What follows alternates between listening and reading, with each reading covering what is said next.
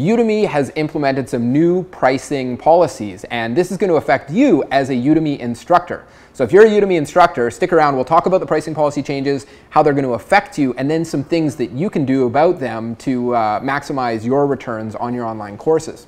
So first of all, just a really quick look at the pricing policy changes. They're coming into effect April 4th, but you can opt in sooner. It's following a trend that Udemy has already moved in. Previously, we saw them reduce the maximum course price to $300. Now they're bringing it down to $50. So your pricing options after April 4th are free, $20, and then in $5 increments up to $50. And that's it. So you've got your 7 pricing options plus your free, and that's how you can price your course. Plus, coupons are going to be limited to 50% off.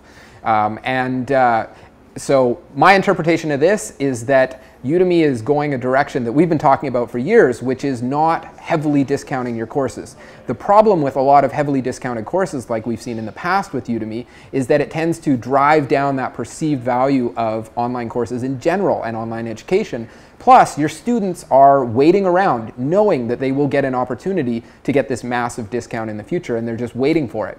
So I think this is a wonderful move on Udemy's part. I totally applaud them for it. I think it's going to increase your revenues as an instructor, increase Udemy's overall revenues, and be really good for the overall online course market, whether you're using Udemy or not, or using it in tandem with anything else.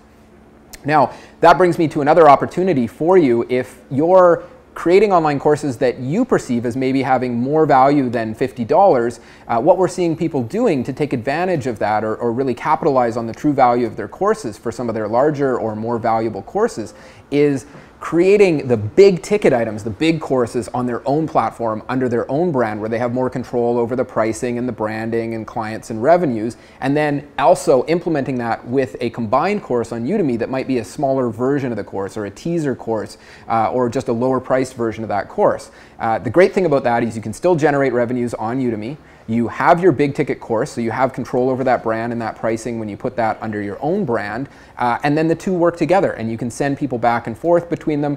Plus, you get to take advantage of Udemy's 9 million plus, I think it is now, students, where you can essentially use that to generate more business for you and your brand and your bigger ticket online courses.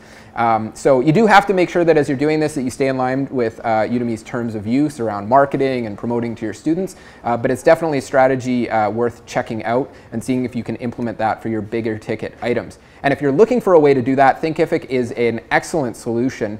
You can check it out at thinkific.com.